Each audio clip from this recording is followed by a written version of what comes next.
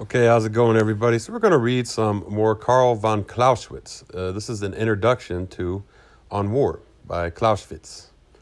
Let's go ahead. It's 1827 is when this was, when it's dated. So let's go ahead and get into this introduction of On War.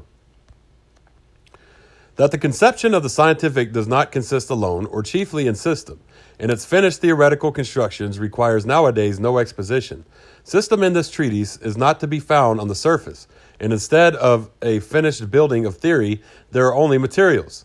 The scientific form lies here in the endeavor to explore the nature of military phenomena, to show their affinity with the nature of the things of which they are composed. Nowhere has the philosophical argument been evaded, but where it runs out into too thin a thread, the author has preferred to cut it short and fall back upon the corresponding results of experience.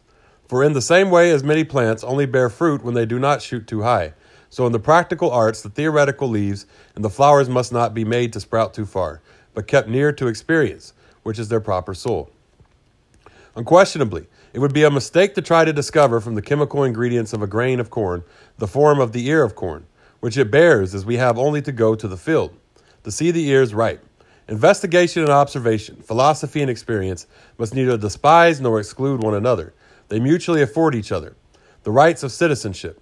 Consequently, the propositions of this book, with their arch of inherent necessity, are supported either by experience or by the conception of war itself as external points, so that they are not without abutments.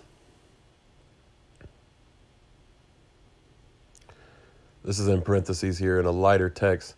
That this is not the case in the works of many military writers, especially of those who have aimed at treating of war itself in a scientific manner, is shown in many instances, in which by their reasoning the pro and contra swallow each other up so effectually that there is no vestige of the tails, even which were left in the case of the two lions.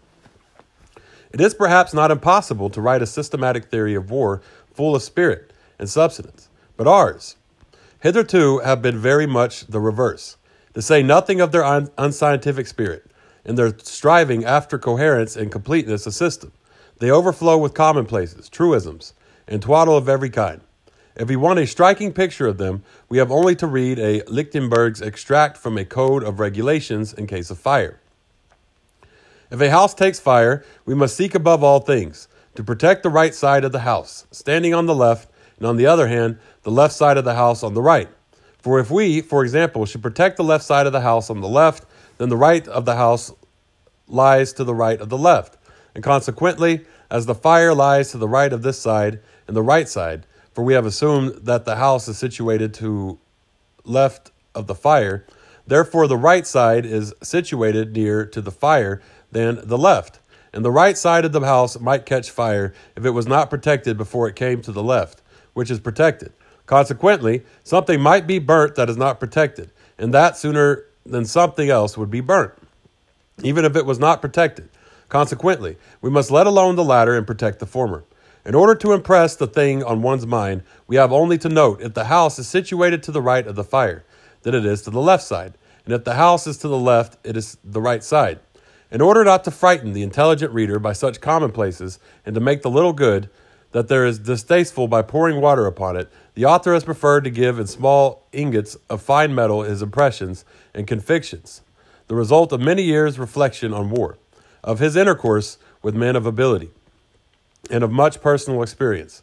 Thus, the seemingly weakly bound together chapters of this book have arisen, but it is hoped they will not be found wanting in logical connection.